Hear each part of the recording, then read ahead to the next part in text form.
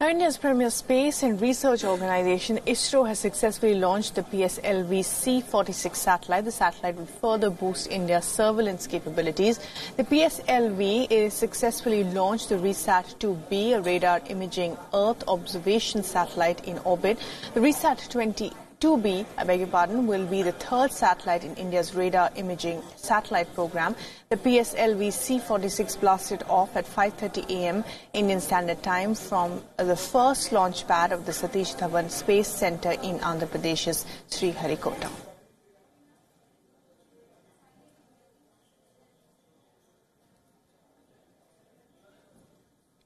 Happy to announce that PSLV-C46 has successfully injected RESAT-2B precisely in the designated orbit of 555 km with an inclination of 37 degrees.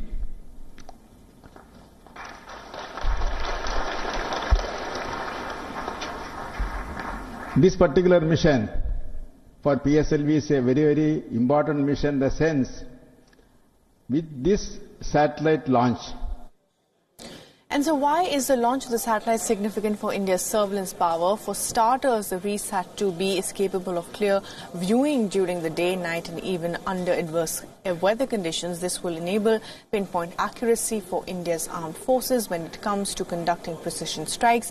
This is the first time that India has launched indigenous technology of this kind into space. Two previous radar-enabled satellites launched by India were the RESAT-1 and 2.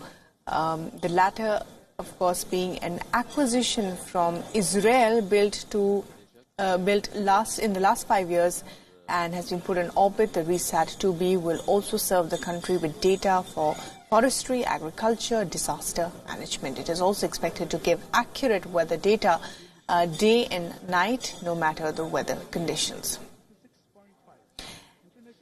And our correspondent Siddhant MP gets us the latest. In its 48th mission today, PSLV-C46, the Polar Satellite Launch Vehicle, India's most dependable workhorse rocket, put the RISAT-2B, a radar imaging satellite, an Earth observation, all-weather Earth observation satellite, into low Earth orbit, that is into 555 kilometers orbit. And this was done successfully, and as ISRO calls it, it was a complete textbook launch. The significance of this launch is that this satellite actually can be used for various purposes and under all weather conditions in day and night. This is a satellite that actually can be used to map the forest cover, to map the agricultural produce and how the crops are growing. This can also be actually used to mitigate disasters and to actually understand the ground situation after a disaster strikes. This is the 14th flight of the PSLV rocket in its Core Alone configuration, that is without the strap-on boosters.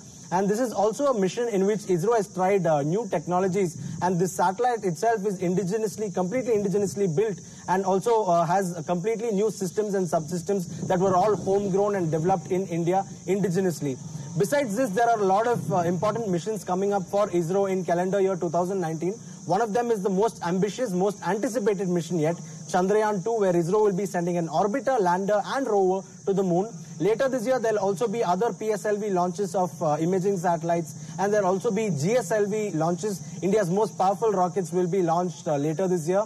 And also ISRO is said to be testing the reusable launch vehicle technology and also the technology to launch small satellites that are less than about 500 kilograms in weight. So this is how ISRO plans to actually launch many more rockets this year, and indeed it's an exciting year for Indian space enthusiasts. From Sriharikota, ISRO, this is